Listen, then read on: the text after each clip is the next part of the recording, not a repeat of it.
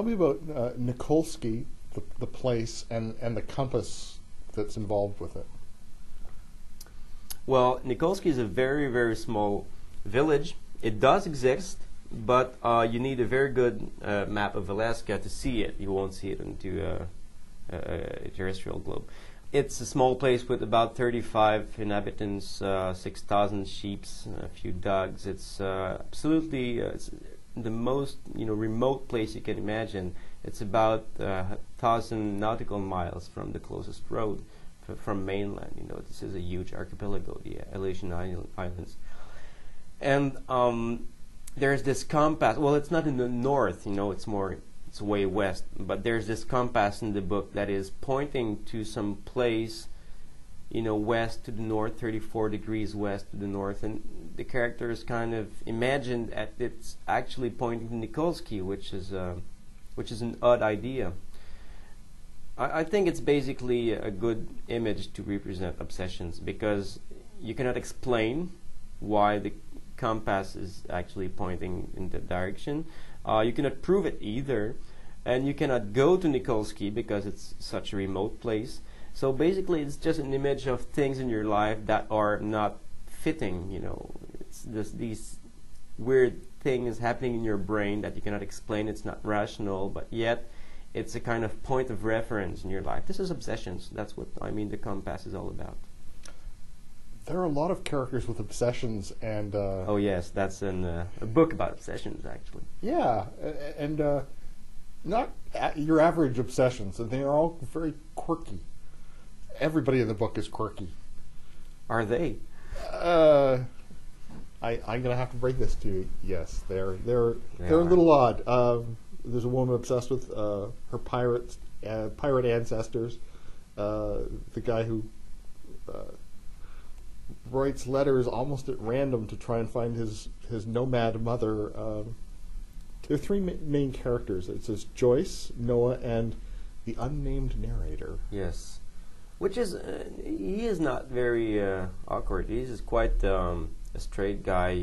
He thinks of himself as a straight guy who hasn't have a life or destiny. So that this character is quite simple. But yes, I don't know. At some point when you write this book, okay, I could try to make to find meanings and explain how this symbolizes that. And at some point when you write a book, you want to say some things, you want to mean some things, and you also want to write a good stories and not you want the reader not to be bored, basically. And maybe this is a concern you have. That's a concern that is especially strong when you're a young author and you're not actually very sure about what it is you're supposed to write and how you are supposed to get the attention of the readers. So you try to find a strong way to get the reader and keep the reader into the book. And it ends up with strange characters and strange stories, and it can actually look like a statement, kind of a fictional statement about what a story is supposed to be.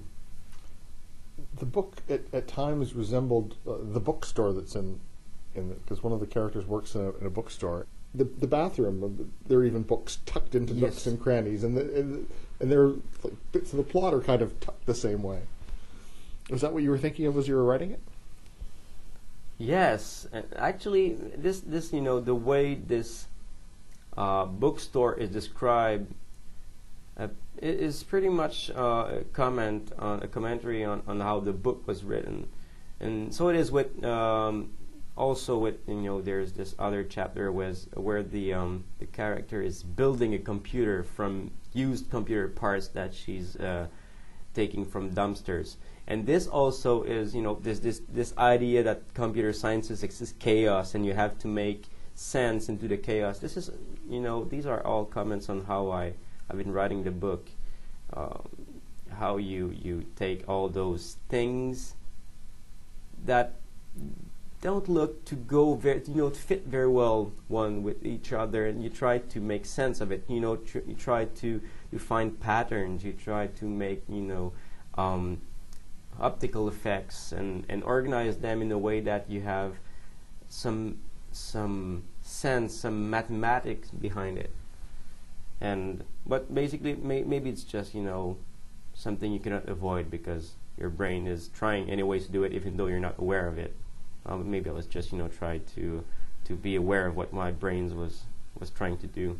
You can read the book as just entertainment, but if you sit down, and you take some time to look at the stories and analyze the way things are written, then you find some other layers of sense. And this was important to me, to have this density of the book.